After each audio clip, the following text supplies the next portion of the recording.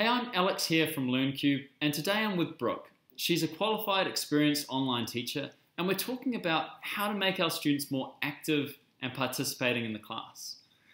Brooke, tell us a couple of reasons why it's so important that a student stays active in a class and what that means. Right. An active student is definitely going to learn things more efficiently.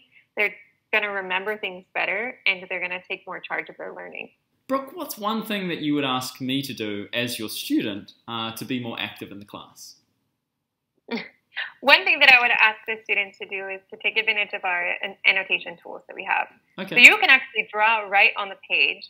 Okay. So for this exercise, you could go ahead and on the bottom left-hand corner, you'll go up and you'll see that there's a pencil icon, and you can use it and draw directly on the page. Ah, perfect. Arrow, you can write, for example. Okay. Here.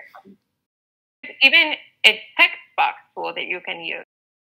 You as the teacher want me as a student to do more of that rather than you doing that for me, I'm assuming.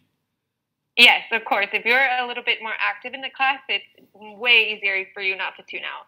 Perfect. One of the other great things that you can do in a classroom to keep the student more active is to really get them to talk to you. So here, when we go into conversation mode, it feels a little bit more personal. It does. I feel like it really helps getting the student to engage in conversation. That's right. And actually, LearnCube now can track talk time. Right. We definitely want the student to be speaking more than half of the class.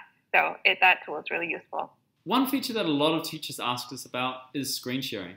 Brooke, tell us how you use screen sharing and what the difference is between using a LearnCube whiteboard like this and then using screen share. I use a screen sharing to help keep my students involved in the classroom.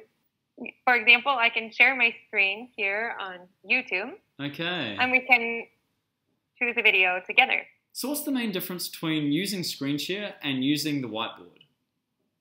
Instead of just seeing the same page, we're actually on the same page. Got it. And I can see that it's really clear. And so the idea is that I would actually write notes. Brooke, are the annotations saved on the page or on the screen? They're saved on the page. Got it. So that means we can go back and see the material, right, and we'll see the notes that we've already made. I guess that must help with a really fluent class. Yes, it's really good to be able to go back and see what was done in the previous class even. So those are some tips about getting students active in the classroom, and you can find out more at www.learncube.com. Thanks.